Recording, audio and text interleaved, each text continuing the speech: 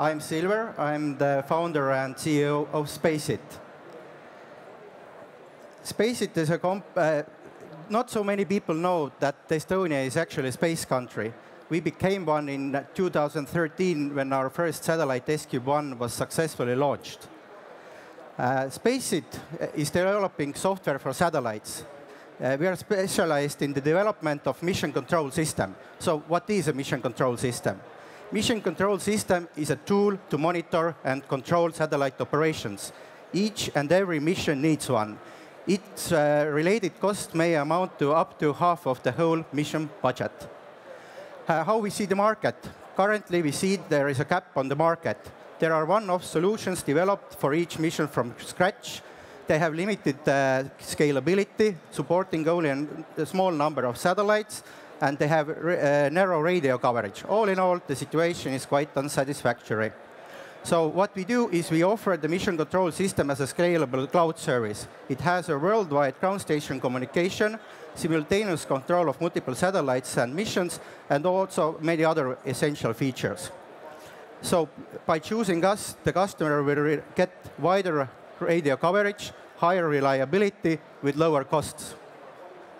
Regarding the economical side, then basically the space mission decreases the operational costs over 2 times, and by doing that, the whole budget approximately 30%. How we see the market? Bank of America actually predicts that there will be $3 trillion for the next 3 decades spent in the space industry. Regarding the next 10 years, then we see that there will be over 6,000 small satellites launched. What is our business model? We have quite classical B2B SaaS subscription business model. First, we concentrate on the small and medium satellites. Our target is to reach to 90 million euro turnover with 500 subscribed satellites and net margin over 50% by the year 2022. Regarding our background, then we have background from banking and software development over 13 years. We have developed the system already before for the SQ1. So we have a state-of-the-art solution. We have scalability. We have affordable price. We have wider radio coverage. We have trustworthy and knowledgeable owners. We have increasing market. I am Silver, CEO and founder of Spaceit. Houston, we had a problem. Thank you very much. No more problems, Silver. Thank you. Let's move on to questions. Thank you for the presentation. So who do you sell to today, and how do you acquire the customers? We have a target list, or there's a target list of customers available. First, we concentrate on the small and medium satellite missions, and that's our target customer base at the moment. The list of customers is available online. I think because this is a space that many people will be unfamiliar with, yes.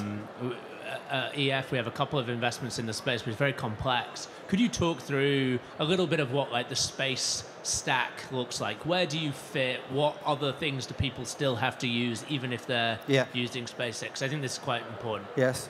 So basically, if I go back, the mission budget, then you can have a clue from there. So you have software development, the operations part. Then you have the hardware, basically the satellite itself. Then you have the launch part, which is very integral and very costly nowadays. And most of the constraints are actually lied in the launch part. So if there would be more launch rockets, more possibilities, then there will be more satellites also sent to orbit. So, and then you have the communication and the ground stations part. So the ground station is basically meant to receive the signal or the information from space. So what we do is that basically we are like a marketplace of the ground station communication, and we outsource the communications from different ground station owners. So if you have like one ground station, then you can have 1 hour of useful communication time per day. If you have a wide network of ground stations, then you might have 24/7 communication time. So if to take then launch, and then there's a mission control, which then receives and gets all the data. So you have the operator, you have mission control, you have ground stations, you have satellite, and the launch. Very easily built. So I think one of the real challenges in this sector is there's a relatively small number of buyers, and they have relatively entrenched workflows that, kind of. I know it sounds silly given it sounds so modern, but they go back a very long way. Yes. How are you dealing with changing the workflows of actually quite risk-averse, fairly traditional organizations? Yeah, so if I now got the question right, then basically there are quite small number of players on the market. But the market is increasing approximately 20% per year.